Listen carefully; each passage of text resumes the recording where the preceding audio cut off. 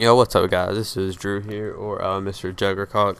I got a good gameplay for you guys today. It is free for on the map Yemen using the Vector KD with laser sight, fast mag, and foregrip. I think I'm not too sure about that, but this isn't the best gameplay. It's a 30-6 game, but I wasn't going to upload it due to the fact that I had 6 deaths, but I got kind of tired, and I was just going to get on Netflix or to YouTube and just surf the videos and all that and watch one because I'm getting kind of tired, like I said. But that's not what we're talking about today. We're talking about something that's been on my chest for a long time, and I need to get it out, and I need to make a commentary about it, and I need some answers to this. If you guys know any information, please leave it in the comment section below. But let's get right into this. Okay, this is called the Denver Airport Conspiracy Theory. Okay, the runways are revealed to be laid out in a shape of a Nazi swastika.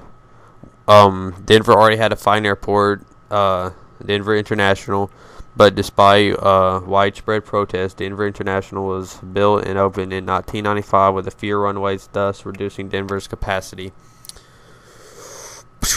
Okay, questions about the government might be doing this underground base may have been answered in 2007 when 14 commercial aircraft reported spontaneously shattered windshields as a presumed results of electromagnetic pulses. Underground faculties exist to either hold detainees or the headquarters of the New World Order. The art of DIA is really weird. It contains weird alien languages, soldiers in gas masks, oppressing peasants, and Freemasons plaques. Okay, now what it's trying to say pretty much is that they built an airport which they didn't need. Like I said in the second little paragraph thing, Denver already had a fine airport, blah blah blah. The old airport was originally built in 1929. I'm just gonna say repeat because I can't pronounce the word. It's so small. I ain't got my glasses, but. Expanded for 65 years. While it had 6 runways in total, there were 5. They were in configuration of 2 seats and 2 sets of 3 parallel runways. The 2 seats crossed each other, meaning that there was only 3 runways could be used at any one time. While DIA's 5 total runways do not cross, they can be used simultaneously. In addition, only 3 of the international airport runways ran to 10,000 feet, just barely long enough for the jets to take off in the thin air. While DIA's runways support the largest jets current flying 12,000 through 16,000 feet. Okay, it's kind of weird. That's freaking crazy, dude.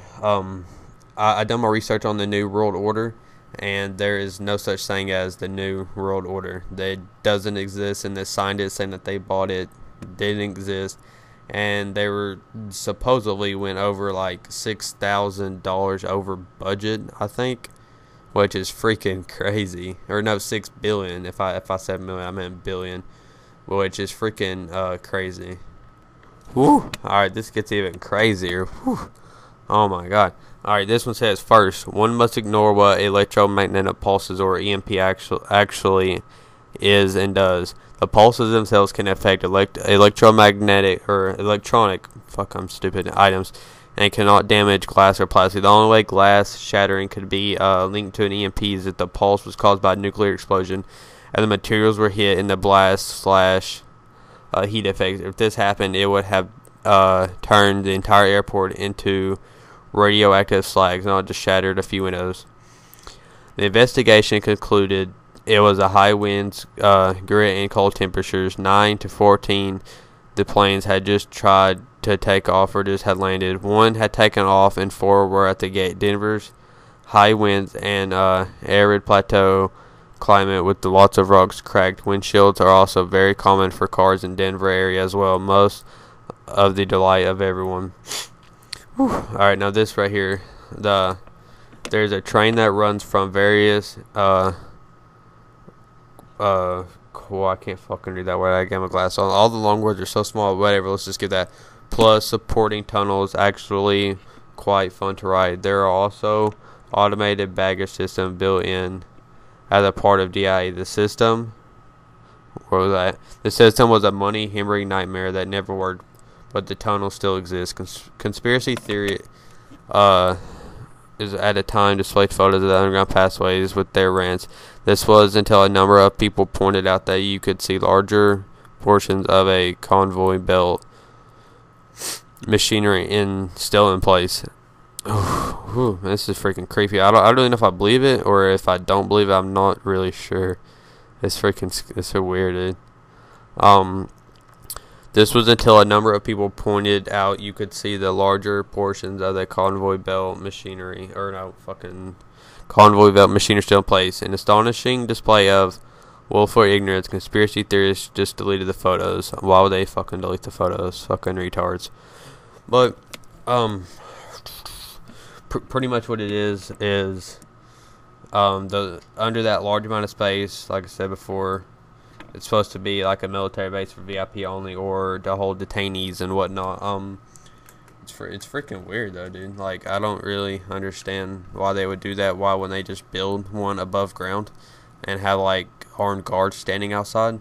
Hell, I don't know. The world will never know. But that's pretty much it for this commentary, guys. Hope you enjoyed it. I hope I taught you a few things here, which nobody will probably watch this video or come across it because it's fucking 4 years old and it's a old ass theory, but nobody cares about it anymore. But if you do, drop it a like and maybe, drop me a subscribe button or drop me a